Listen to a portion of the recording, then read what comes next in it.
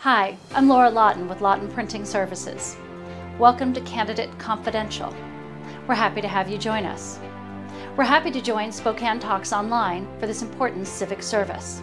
The Lawton team has been serving the Inland Northwest for over 77 years.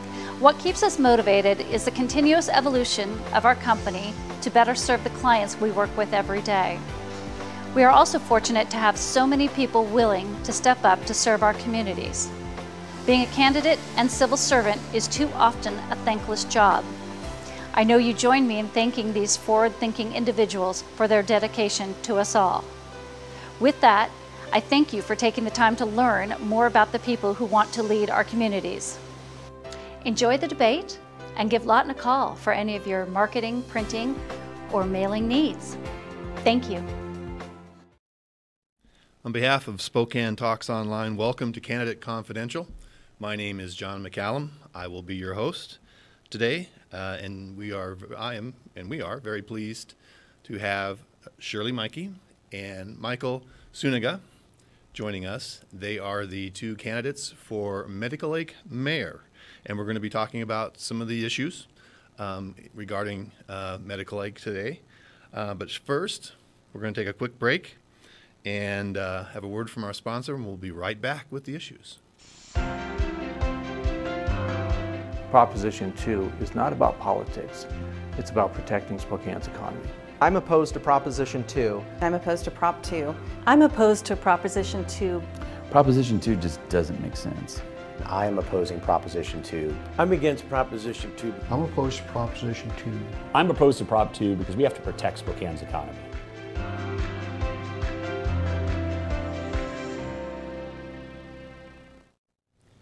As promised, we're back with Shirley Maike and Mikael Suniga. And Shirley, we're going to have you go first with our first topic, which is on the subject of law enforcement and crime.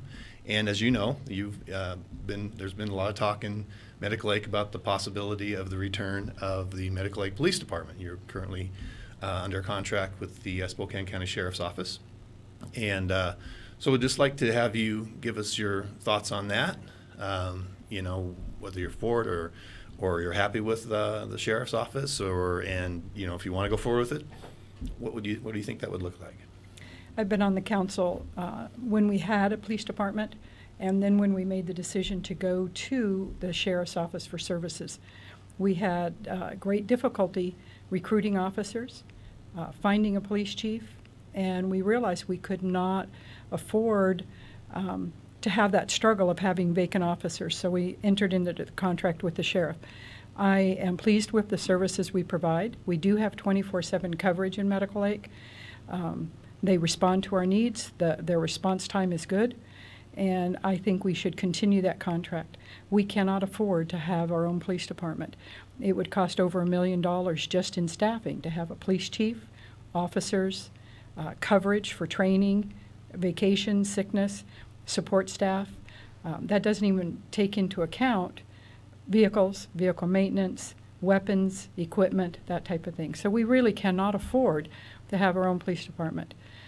So I think the coverage we're getting with the sheriff is good. We look at the contract continuously, and if we see something that needs to be changed, we identify if it's going to be a cost, where that cost would come from, the income would come from to pay for that cost, and then we proceed. But we need to do a better job of educating our citizens about the coverage that is provided in town and the cost of what it would be to have our own police department, and also the liability that is incurred on a city with the police department. Police departments all over the country are getting sued, and what would be our liability for having a police department back again.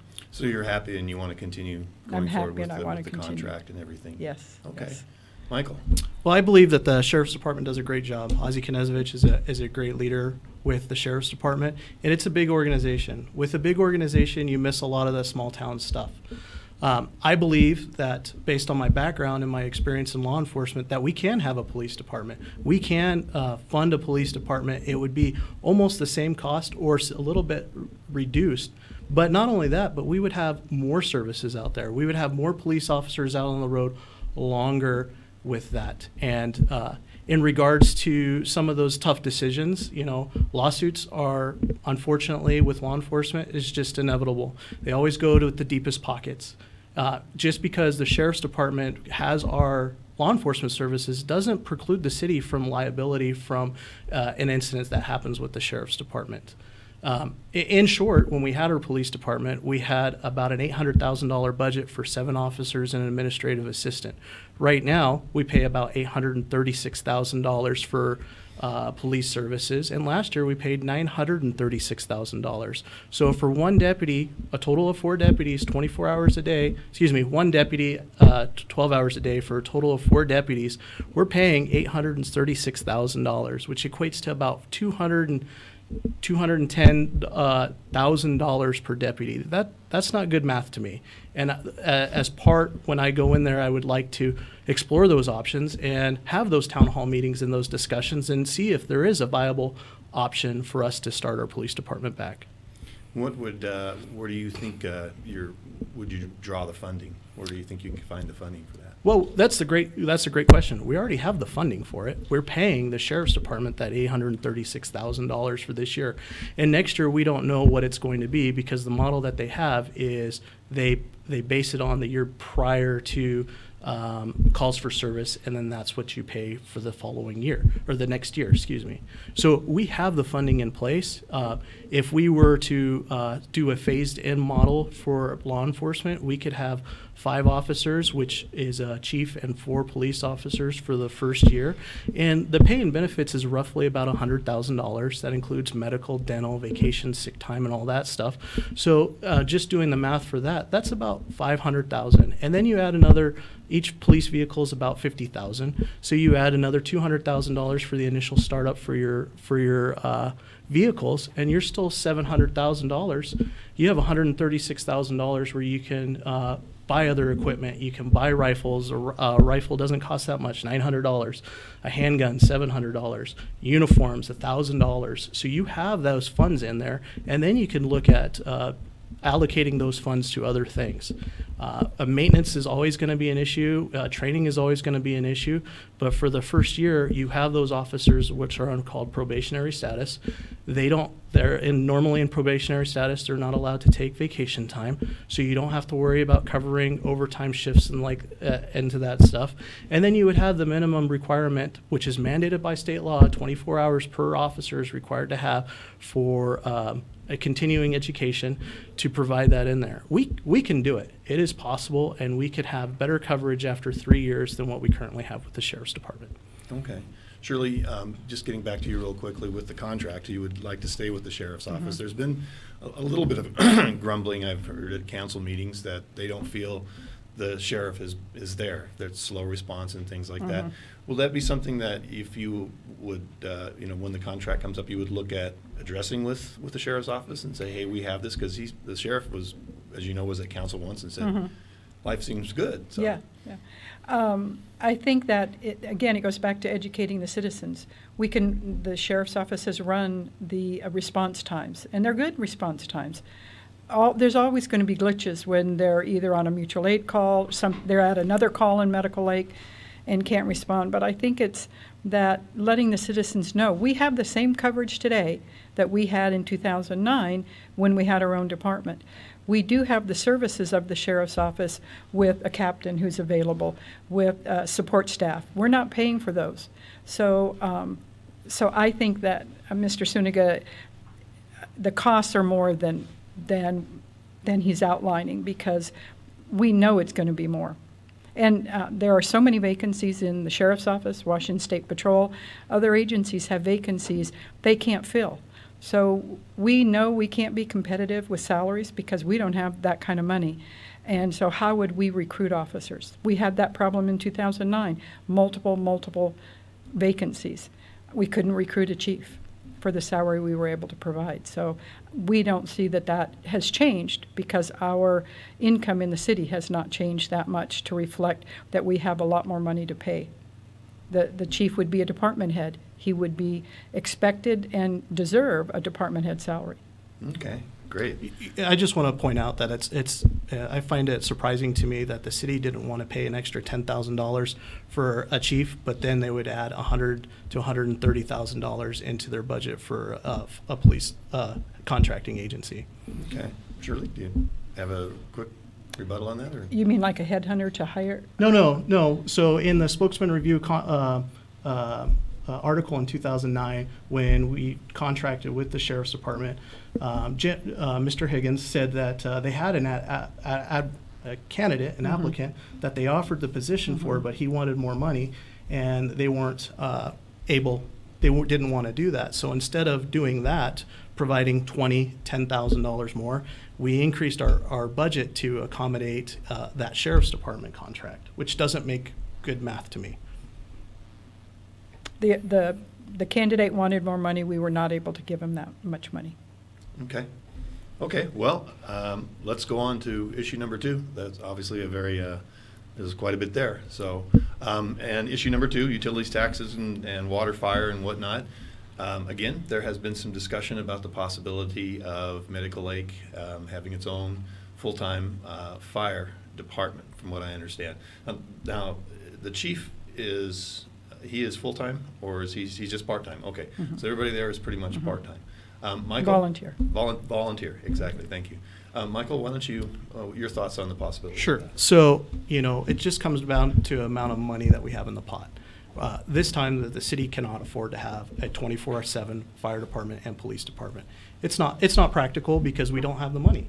But what we do have and what we can afford is we can have a full-time fire chief, or maybe another full-time person in a fire department, where those calls for service that are being missed by our fire department, and they do a great job, and they're volunteers just like you and me. We have other jobs that they volunteer their time to accommodate, that could have that stopgap in there. But there's other programs that we can look at too, like resident firefighters. That is a very successful program in Spokane County, and basically what that is they have firefighters who have completed all the initial training to become a firefighter, and they're going through a fire science academy, whether it be Spokane Falls Community College or SEC, or pursuing a 4-year degree somewhere else, where they, in exchange for fire services, they allow them to have a room basically in the fire department, and their expectation is while they're there to respond for calls for service. So that would be a really great thing to have, so that when you call for EMS to come to respond, that we don't have that issue where no one is coming. And when I say no one is coming, there is mutual aid. We do have mutual aid with AMR that's contracted to respond to transport people, and we have Fire District 3. But mutual aid is supposed to be mutual, and it's not supposed to be, well, we don't have anybody because we can't man that station to come and respond. It's supposed to be, we are overstaffed, we are overrun by a current situation, and we need help. And that's what mutual aid is. And if we did have our police department back, we can incentivize officers to become EMT trained. So therefore, that increases our capabilities for EMS services and to provide that. And that's just one more way we can provide a better service to our community, which is what our government should be providing, the best possible service, and looking at new and ideas to invigorate those processes. Okay, great. Shirley? We don't have enough calls to justify a full-time department. We average about 2 calls a day, and 84% of those calls are EMS. So I'd like to explore with AMR. They have an ambulance stationed near the Petro, at the freeway, and they used to be stationed in Medical Lake for a short while. So explore with them how we can decrease the difference from where they're stationed to our city. I think there are some options on the table. We just need to sit down and have a conversation. But and part of that is getting reimbursed from the state for the response times when we send a crew to Eastern State Hospital or Lakeland Village. We should be getting reimbursed for that. So I think there are some options to look at. Okay. Well, let's do issue number 3. Okay. Moving right along here, and investment and vision As I mentioned before, and has been in our paper, the possibility of medical aid going over 5,000 people for the first time. It's taken a while. Yeah, it's a good thing. It's a good thing. And what that does, that changes the financing a little bit, your abilities for grants and things like that. Can you comment a little bit on that, and then kind of how you give us a little bit of your vision for what you see the city going in this direction? And Shirley, we'll go with you. I don't want us to go over 5,000 population. Number one, I like living in a small town. That's why I live there. That's why most of the citizens live there. They like living in a small town. So it would be unfortunate if we went over 5,000 for a number of reasons. And one primarily is we're in a much smaller pool for grant money, being under 5,000. When we go over 5,000, we're going to compete with the big cities. And I think we will not have as a successful grant cycle as we do now. Transportation Improvement Board is very generous with us. So it'll be unfortunate if we do go over 5,000. What I have thought about is in our census, the residents at Lakeland Village and the patients at Eastern State Hospital are counted. At Eastern State Hospital, they don't live there forever. So is it appropriate that they're in our census? There are positives to having them in our census. There might be some negatives to having them in our census. So that's something I would like to explore with the Office of Financial Management, the benefits of counting a population that their average stay at Eastern is about 21 days. So why would they be counted as permanent citizens in medical aid? So I think that's something we can explore. That is interesting. That is kind of Jeannie's exactly.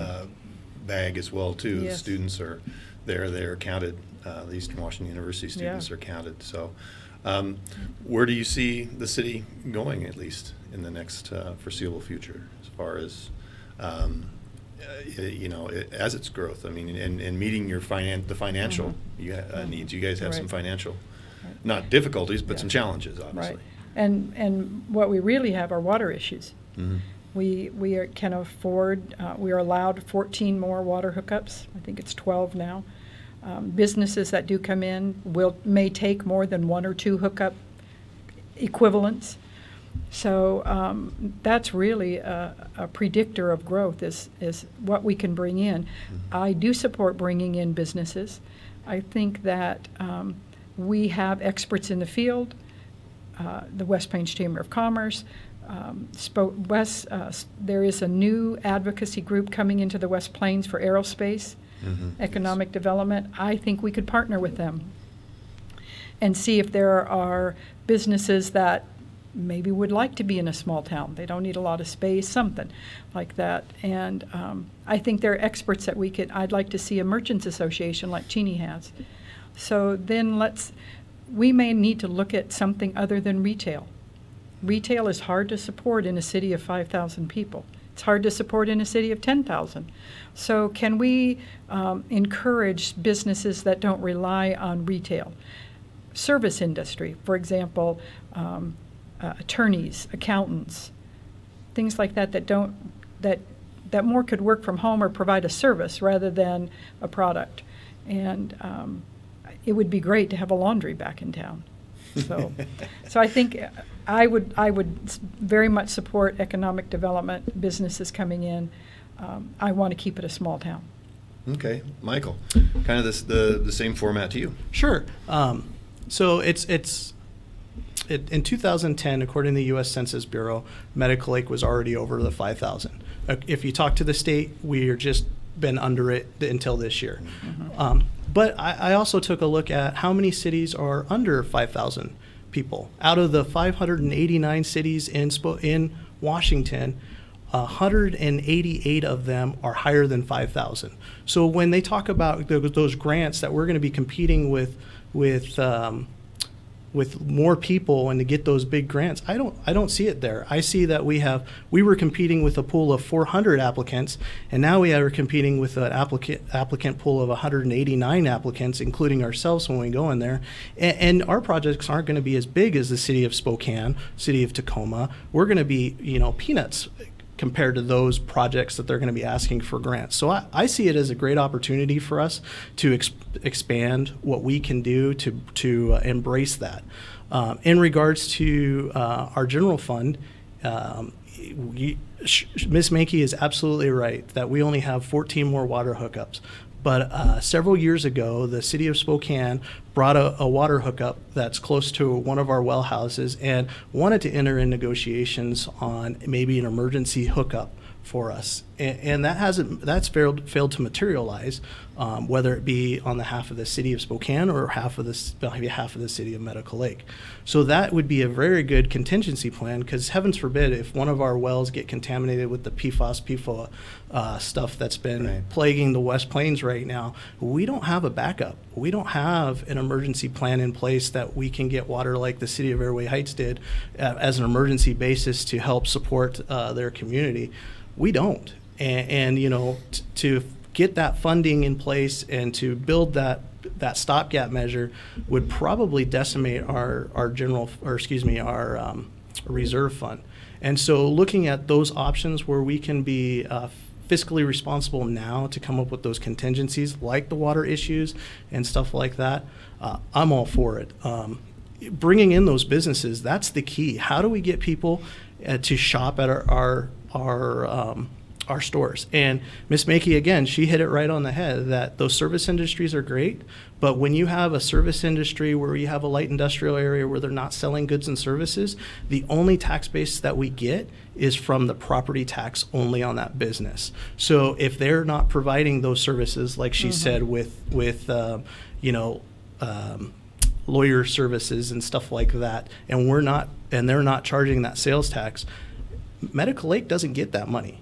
So how do we bring in more businesses? I think following models like Leavenworth, where they have a niche, where they have a great community forum, where they have people that are coming to their tourism industry, that come into their communities, spend money at their stores, and then on the end of the weekend go home.